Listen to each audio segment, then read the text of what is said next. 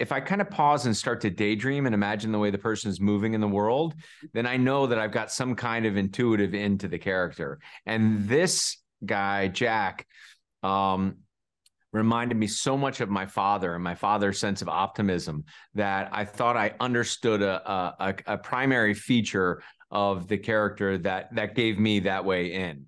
My dad died in 2005, and underneath all that optimism and that hope is a real reluctance to live in the present moment.